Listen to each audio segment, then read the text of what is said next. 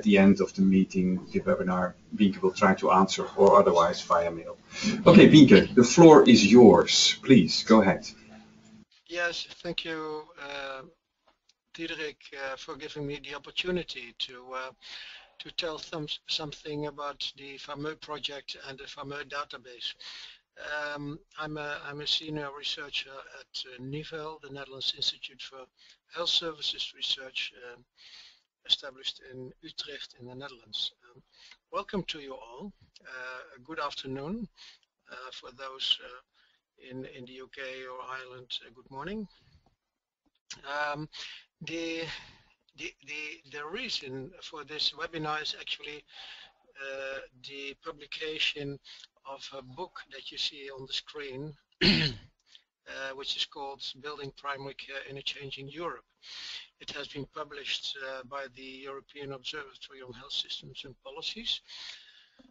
And the book is a kind of conclusion of a project that was already finished earlier, the so-called PHAMEU project, which is a project on monitoring the strength of primary care systems throughout Europe. So before I start with my presentation, I want. I'm not getting the next one.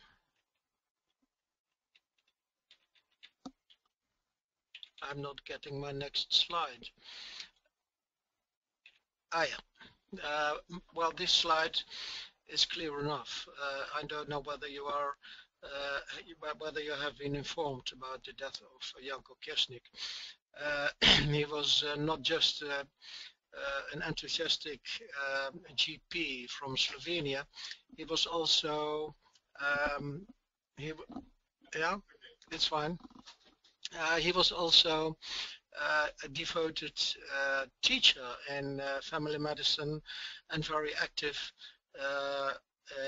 at the European level in WONCA and European General Practice Research Network. So he passed away 2 days ago, and I want to just to stand still by this sad fact. Well, life goes on. Yes, that's how it is. So,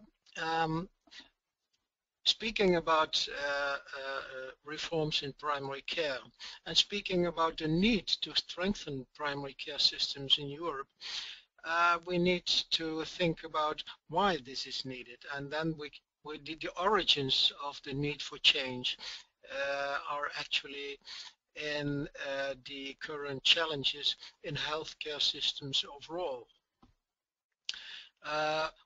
We know most of them, but I just want to mention them to go back to the roots and to see where is the origin of the need for system change and primary care strengthening.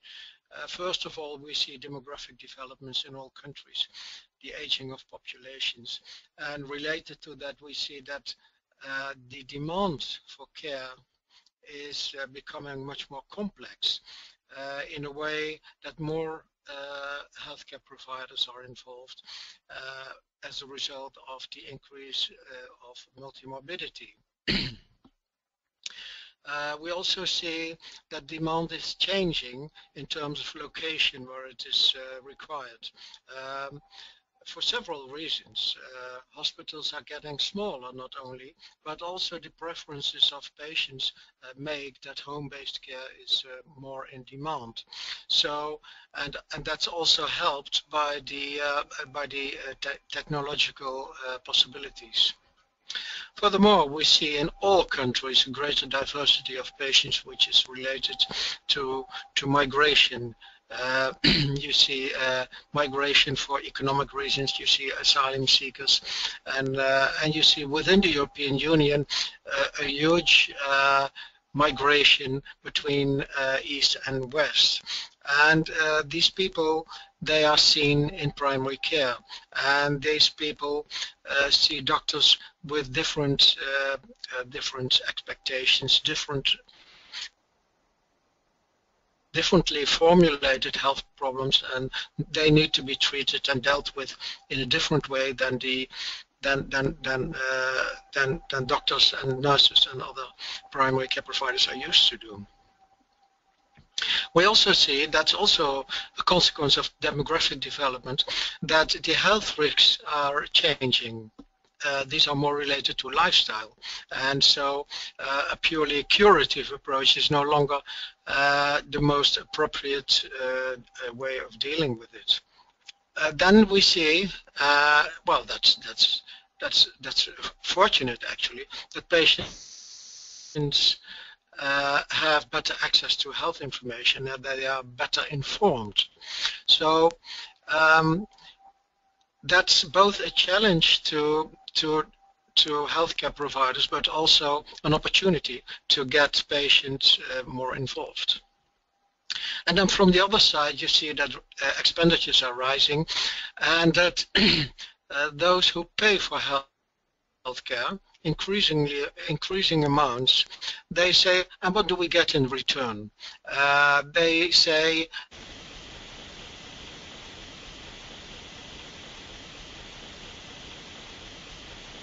and they see that it's more and more costly, and what they get in return is not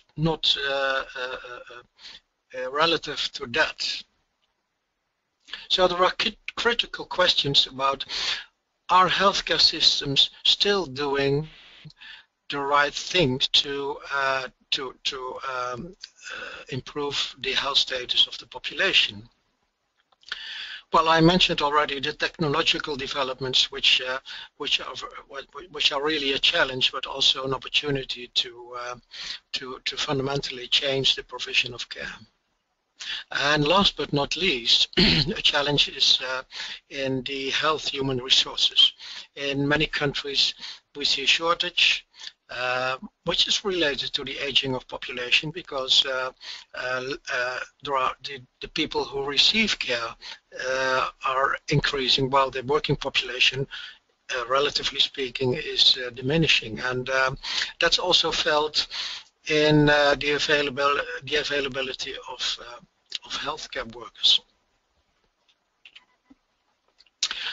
Well, given these challenges, what adaptations are needed? What adaptations are needed in the healthcare system? Well, they are quite fundamentally, actually. The first two, you see that these are really different approaches from healthcare workers to patients and people. It's less about patients, it's more about people. First of all, more person-centered care is needed, rather instead of, in addition to, disease-centered care. Furthermore, the traditional reactive attitude of healthcare system, waiting for patients that come to the healthcare offices, should be well, replaced, probably partly, with a more proactive population-based approach, which means that we are working more in the community to prevent people from becoming ill and from preventing health risks. So this requires a kind of redesign of tasks. There should be delegation within teams, teams should be expanded, etc. More attention should be paid to care coordination, because as more healthcare workers, more healthcare facilities at different levels are involved, the probability of miscoordination is increasing, and that should be avoided, of course. Then the care processes should be innovated. the traditional barriers between primary care, secondary care, between primary care and public health should be taken away where necessary, and what we call transmural care change should be developed. And this can be achieved by better using information and technology. It has been mentioned already. Last but not least, and that's sometimes forgotten, if you change the healthcare system, if you change the roles of healthcare providers, well, you inevitably need to change the medical and nursing education. In many countries you see that the educational systems, the medical educational systems are still very traditional and are very difficult to change. So these adaptations are needed, and the question is whether there is evidence that stronger primary care is an answer to these challenges and is providing a possibility to achieve these adaptations. Well, what should primary care contribute to a healthcare system? Well, that has been answered by Barbara Starfield and her colleagues. And this is a quote from her. The essential role of primary care is to provide people with first contact care, health promotion, and basic treatment. So that's the part that primary care should provide. And in addition to that, as well as to facilitate adequate access to other healthcare and related services for those who need this. And so that's important. So it is to facilitate adequate access for those who need it. This implies a kind of filtering function of the primary care system. It also implies a kind of coordination function of primary care, because the facilitation implies that primary health care has oversight of the care provided in other levels and by other providers. Well, the contribution of primary care, I should actually say primary health care, was already an issue in the late 70s in the WHO Declaration of Alma-Ata. In September last year, we celebrated the 35th anniversary of this very important declaration. Well, it was really rhetoric rather than reality, and because the Alma-Ata Declaration said that governments have responsibility for health of the people. Okay, that's for sure. And the main social target of governments, international organizations, and the whole world community in the coming decades should be the attainment by all people of the world by the year 2000 of a level of health that will permit them to lead a socially and economically productive life. That was rather optimistic, and after all we can say that was maybe a little bit naive. And the declaration focused very strongly on primary health care. Primary health care is the key to attaining this target as part of development in the spirit of social justice. So these were nice words, but actually how should that work? That's the question. And then we make the step towards the research and the evidence about primary care, which is necessary to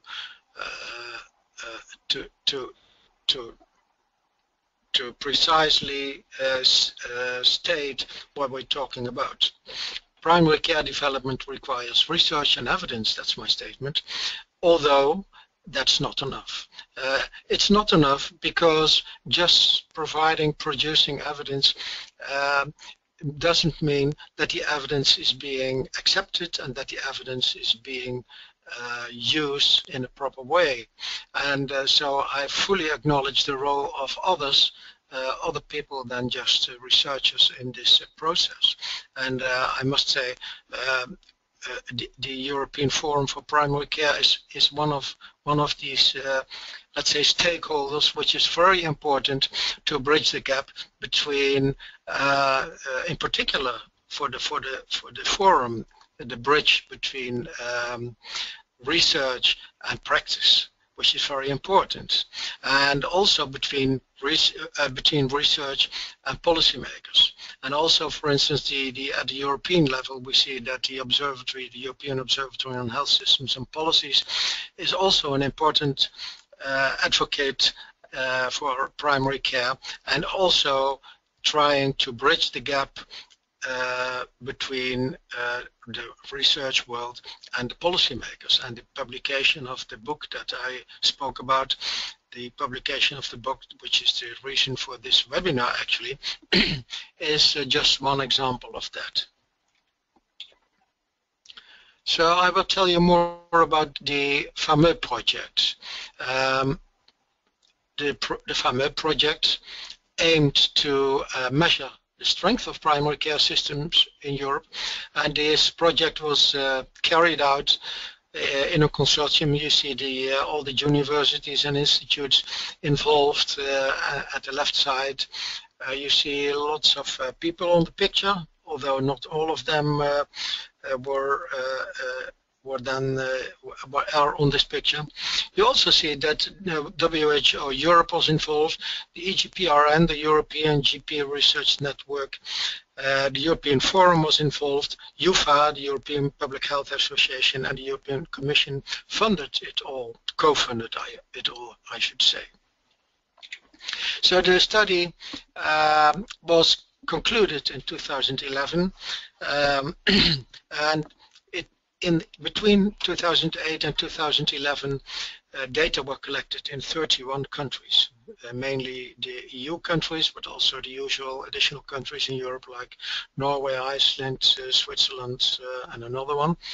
And then what we did, first of all, we defined, actually, what we started defining the dimensions and indicators which referred to the rhetoric of the WHO declaration and the general definition of primary care that I showed you from Barbara Starfield. So we tried to operationalize what these two and others said about the essential features of primary care. Subsequently, we used available data sources and information. That's very important. So we didn't do any surveys in all the countries. We didn't do interviews in all the countries, etc. We used the data which were available, either in databases or in scientific publications, and if these were not available, we used expert panels in each country to generate this information. And even then, I will come back to that, in many countries part of the information turned out not to be available at all. Also the experts didn't know. For the further analysis, we use data from the European Social Survey and the Eurobarometer. I probably forgot to tell you that, I see her name now, Dionne Kringos was the researcher at this project, and she also, she's the first author of the book. Not only, she also took her PhD on this project. So the first question of the PHAMEU study was, what are the essential features of primary care? In other words, where are all these people speaking about when they speak about primary care, primary health care, about the essential contribution of primary health care for the whole healthcare system? So we did an international literature, systematic review of the literature. And we identified a number of dimensions. First of all, and we structured them according to the Donabedian structure, process, and outcome levels. First of all, on structure, we identified 3 groups of indicators, 3 dimensions with groups of indicators related. Governance of primary care system, economic conditions, and primary care workforce development. And you see in brackets the number of indicators that we identified for each of these dimensions. The next group, that were the process dimensions, and that's the 4 dimensions related to the process of primary care: access, comprehensiveness of services, continuity of care, and coordination of care. And last but not least, although not least, that's not very true, there are the dimensions of primary care outcomes. Actually, we couldn't find in the literature good outcome measures related to primary care. It's very difficult to relate the role of primary care to things like life expectancy or such kind of thing. But more intermediate outcomes are possible related to efficiency and to patient evaluations. Well, here you see the same group, the dimensions on structure and the dimensions on process, and then you see just a short summary of the indicators. So if we speak about governance, then it is the definition of the system goals by the government, if equity and access has been addressed, collaboration policies specified, things like that. When we speak about economic conditions, it's about the proportion of the healthcare expenditures for primary care, the coverage of primary care, the employment status of doctors and other healthcare professionals and the way they are paid. And then on workforce, we look at the profile of the primary care workforce and the professional status, the academic status, things like that. And when we speak about the process, access is operationalized in terms of the density of GPs, family doctors, the geographic availability throughout the country, access to the practice, and the comprehensiveness of services is operationalized in terms of the first contact role of family doctors, the involvement in disease management and medical procedures, preventive care, health promotion. And continuity is the usual division in longitudinal, informational and relational continuity. Coordination, finally, is in the gatekeeping system, skill mix in primary care, collaboration, and the integration of primary care with public health. So just to give you an idea, altogether there were 99, I must say, almost 100 indicators identified to measure the strength of primary care. So now you know what was the foundation, the groundwork for the PHAMEU study, and this came out at the end. First of all, the data allowed us to measure the primary care strength, the relative strength of primary care in all these European countries. And you see, we grouped them in 3 groups. Those with a relatively low strength and with a high, and then an intermediate group. You see it on this map. But probably more important was that we did analytical studies.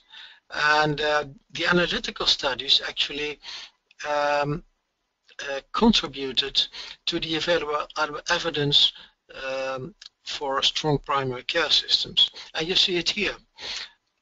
The PHAMEU study found that strong primary care is associated with better health outcomes in terms of fewer potential life years lost, in terms of less social inequity in self-reported health. That's a very important outcome because that's an outcome which is convincing to policymakers. Another one, also probably more important for policymakers, is the better opportunities for cost containment as a result of lower avoidable hospitalizations. And finally, we found that's not something you can really manipulate, but it's a fact that in countries that the political composition and the political color of the government in the country contributes, and the dominant values in the country contributes to the way primary care is structured. We also found that stronger primary care is associated with lower patient satisfaction. In other words, policymakers may like strong primary care systems, but actually patients do not like that so much, at least so far. Patients, they are taxpayers, but they are, first of all, they are patients, and they like to be as free as possible to seek care, what they want. And even if this is not really efficient, or even if this would result in duplication, or even if this would not really beneficial for their health. And another thing is that we found no lower health expenditures in stronger primary care systems. But this is a point we need to further explore, because the number of observations, the number of countries in this analysis is very small. So the influence of coincidental things, coincidental developments are large. Well, this is a publication. This is one of our key publications in which these findings were described and published. It is a paper in the journal Health Affairs. It was published in April 2013. So a question which is very often asked is whether gatekeeping is essential for strong primary care. And the answer is yes and no. Gatekeeping is indeed essential for cost containment in healthcare, and but it's not essential for coordination. So if you aim to improve the coordination function in the healthcare system and in primary care, don't just fight to achieve gatekeeping, which is often not feasible. There are other possibilities to increase the coordination function in healthcare. For coordination, it is essential that that healthcare providers are accountable and responsible for a defined practice population, and that's not the same as gatekeeping. It is a list system, which is not necessarily coupled with the gatekeeping. So by the list system, the coordinating physician for any patient is known. A number of other observations, in addition to the real evidence, observation from the PHAMEU study. First of all, and you saw it on the map, primary care systems in Europe strongly vary in strength. I can add actually, primary care systems in Europe not only vary in strength, but they are also quite differently organized. The position of healthcare providers, the way they work the collaborating arrangement, etc. It's all quite different. But there are common themes to improve primary care. For instance, the division development at governmental level, the inequities in access that we found, the incentive systems can be improved, workforce shortages can be addressed, and last but not least, the coordination function of primary care, read introducing modes of list system can be addressed. Furthermore, there is no one best way to achieve efficient primary care, but countries should use comparable benchmark. There is no one best way, which means that it is useless actually for a country just to copy foreign good practices. Actually, starting from the general principles, starting from the common themes, the individual healthcare systems should find tailor-made solutions. Another observation from the PHAMEU study is that primary care system management requires improved primary care information systems at national level. Because, and that's the last point, one of the observations, I could almost say one of our frustrations has been that the availability and the quality of primary care data for research is poor in most countries. I just wanted to point to the fact that the book is in 2 volumes. Volume 1 is, let's say, the integration of all the information and the comparisons between countries. Volume 2 includes, for all the 31 countries, structured country reports. So country by country, the primary care system is described on a systematic and identical and uniform way.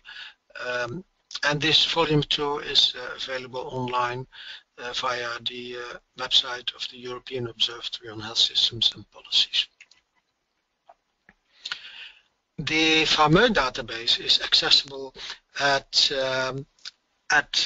the website that you see before you. And now I'm going to try to show you this. I hope this, let me have a look. Yes, so here we are on the website of NIVEL, and then under country information primary care, you come to this place. Here you see you can identify all the countries. Let's say, well, let's say we do Finland, and then you find the dimensions I spoke about. You see here governance, economic conditions, primary care workforce development, access, continuity, coordination, comprehensive, quality and inefficiency. So here you see all the dimensions, and let's say, well, what shall we do? Coordination is a nice one. And then I think we can have a view. Oh no, then the gatekeeping system. Yeah. You see, you can choose gatekeeping or skill mix or collaboration or integration of public health in primary care. Oh, let's do this. Integration of public health in primary care, and then we can view for Finland. Honestly speaking,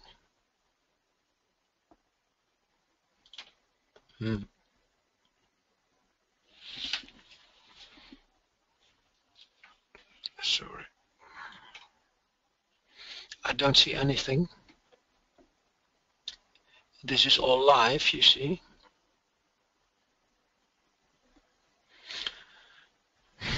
Then I take collaboration of primary care with secondary care.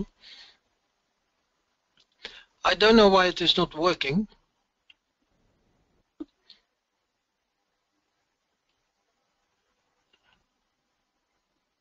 Well,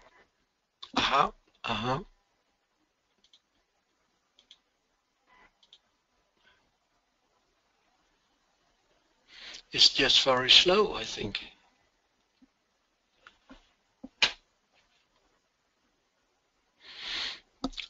Okay. So here you see the question. How common are the following forms of cooperation between GPs and medical specialists? Medical specialists visiting a GP, a primary care practice to provide specialist care. You see that's uncommon. Medical specialist visiting a primary care to provide joint care with the GP, also uncommon. Clinical lessons by a medical specialist for GPs, that's usual. And then you see another question about asking telephone advice by GPs from a number of medical specialists. And then you see that here. And then that's interesting. With all the dimensions that you can find, here you see the comments. And well, in this case, the comment is only shortly. It's only short. Sorry. It states that such cooperation is rare in all cases because of lack of time. And you see the reference. In this case, it is an expert opinion, so it's not really evidence from research. Well, what we learn, so you can go to other dimensions, other features, other indicators. Well, as you have discovered probably, is that in this way, all the information is accessible, but not really in a user-friendly way. But that's what we have, and we cannot change that. It was not really a lot of money to build a more sophisticated database. But anyhow, the information is available. You see, from all the countries, all the dimensions, all the features per dimension, and all the indicators. Okay, so far this. I'm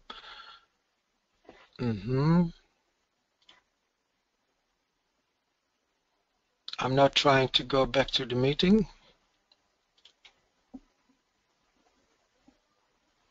I'm sorry, I'm going back to. Yeah. So this was the PHAMEU database. You will find it. Is someone telling something to me? No. I told you about the frustration. This is actually the table about the frustration of the PHAMEU team. But you don't need to read it. But this is a ranking of countries in terms of the availability of information on the indicators. And so country, well, it's about the structure, the process, and the outcome, the three levels that we identified. And here you see the total ranking. Well, I'm sorry to say that the Netherlands was the country with the best. Oh, I'm sorry, with the best available information. And for instance, Greece was a terrible country in terms of availability of data. And here you see, but overall, the conclusion from this table is that there are too many data missing, and you will find that in the database. So in the database, you will find quite some dimensions and indicators for which is stated no information available. So too many data are missing, and too little data are based on scientific research. You found, when we were in the database, you found as a reference expert opinion. And okay, having an expert opinion and having an opinion of the panel of experts is better than having no no data at all. But as a researcher, I must say that I prefer data based on scientific research. Okay, this is a good bridge to shortly tell you that we proceeded. So the PHAMEU project has finished, and in the meantime we have done another project which is called QualiCops, and most of you may know that already. And well, this webinar is not about QualiCops, but I just wanted to say that building on the groundwork of the PHAMEU study, we have developed a new, even more comprehensive study, which is called QualiCops. And just in a few words, what it is about. QualiCops is in 34 countries, also Europe again, but also Australia, New Zealand, and Canada. This project has formally been finished, but as you know, when the contract is over, the contract was with the European Union, then actually the period of harvesting is starting. And well, so in that way, we can say the project is formally finished, but the consortium is still quite active and producing lots of publications and also several PhD pathways. So maybe in the future, and not too far from now, we can have another webinar about the new evidence from the QualiCops study. The QualiCops study was different from the PHAMEU. We used the country information from the PHAMEU study. That's why I said we are building on the framework of PHAMEU study. So we use the country information, and we use the same, let's say, the conceptual framework with the dimensions and the features, etc. Furthermore, and that's very important, in the QualiCops study, we have done extensive new data collection. We did surveys among general practitioners and family doctors in each country, well, around 200, and we did also in each of these practices surveys among patients. So in the previous slide you saw that in this way we have got a huge data set with data from 7,000 GPs and 70,000 patients. Well, if time allows, I'm looking. Not much anymore, Wienke. No, so you have to round up soon. Okay. But, well, it's better to skip. And this is about action strategies to strengthen primary care. Well, actually, then I'm now rounding off by offering you a free copy of the book. If you send me your postal address, we will send you a free copy of the book. Send it to my email address. It's indicated w.boerma@nivel.nl. And finally, another advertisement. That's the by the end of August 30 and September the 1st, there will be an interesting conference of the European Forum in Amsterdam. It's about integrated primary care research, policy and practice. And I think bringing these three together, research, that's us, policy and practice, well, that's a major strategy in promoting the possibility that our evidence is used in a good way. Thank you very much. Thank you, Wienke. It's not only a strategy, it's a huge challenge for bringing research, policy and practice together. It's always nice that other people advertise your own things. So thanks a lot, Wienke, for this ad. But even thanks more for providing us all the information about the PHAMEU book and the research which was behind it, and also the online available data. Okay, this is for me the end of the webinar. I didn't see any questions. If people still have questions, they can ask them through the same email address to Wienke or to our email address info@euprimarycare.org. Okay, thank you very much. Have a good lunch and hope to see you in Amsterdam or at the next webinar. Bye-bye. Bye-bye.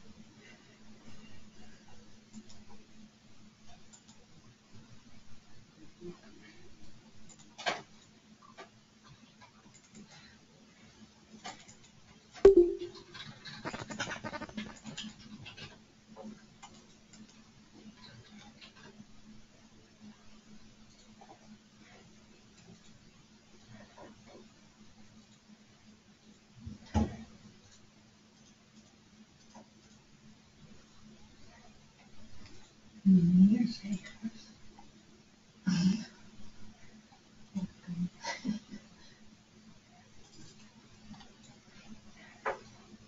Anders wel slecht. Het is van de KPN voor haar privéadres. Ja? Meneer is echt wel slecht. Misschien heeft het net afgesloten.